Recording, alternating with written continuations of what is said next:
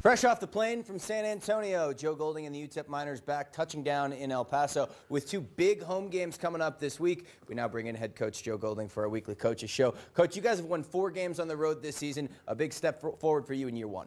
Yeah, we've played well on the road. You know, you look, had a couple big non-conference wins, and then here we've had 2 conference wins in a row on the road. So anytime you can win on the road, you celebrate those things. They're hard to get. Any win in college basketball is hard to get, but when you can get some on the road, it definitely helps. Talk about Jamal Bieniemy, already his numbers now moving forward. His confidence growing by the game. He really feels like, if he's not the best, one of the best guards in conference. Yeah, he's playing really well. I'm excited for him. I'm more proud of him behind the scenes. I think his leadership and what he's developing as a leader, we're still working on it. There's still things like I was on his butt the other night in San Antonio, some tight huddles and some ways to close the game, but he's growing in that, and he's come leaps and bounds from when we first won.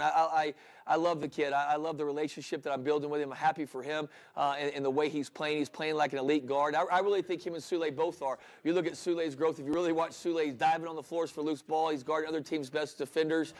He's had a lot more assists and turnovers here over the last 2 or 3 weeks. He's shooting great shots, and he's closing games for us. And so when you have 2 elite guards like that on the floor, it definitely makes you a better coach. Talk about diving on the floor. Are you starting to see some similarities between the hunger, the teams you had at ACU, now starting to take shape? Yeah, you're starting to see it in practice. I've really seen it over the last 3 weeks in practice. It's really starting to mirror some of our teams at ACU.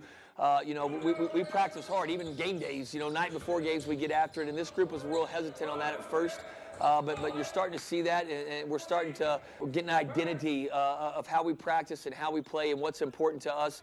And obviously the Old Dominion win, I think, was a big win for us. And just, you know, how it happened and how we continue to fight and the way we won with some grit, some physicality, some toughness, I think was really good for this team. Florida Atlantic coming to town on Thursday night. They're leading the Eastern Division. Kind of a surprise, but still, that makes it that much bigger a game. Yeah, Dusty's doing a great job with that team. They're playing really, really well. They have 3 guards that can really score the basketball. They average 9 threes a game. Obviously coming off 2 big wins here with Marshall and Western Kentucky. I think they beat Charlotte. I think they're coming in here on a 3-game winning streak. So they're playing some really good basketball. And anytime you got a chance, you know me, I don't look at conference records right now or the standings, but I do know this. You know, they've won 3 in a row. They're playing really, really good basketball, and we got our hands full on Thursday night. Well, you guys have won 3 in a row here as well, too. Returning home, how important now is that home crowd, especially trying to continue a winning streak? Yeah, I've said this from day one. You know, we're trying to push the fan base, and I can't thank the crowd enough and the fans that have come out to support us. I know our players are very appreciative.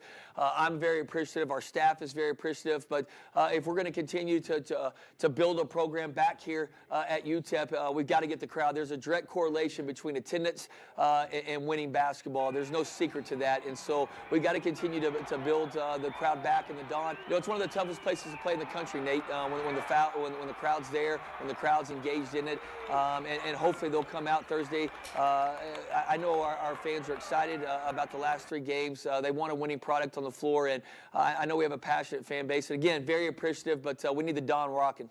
Coach, thanks so much for dropping by.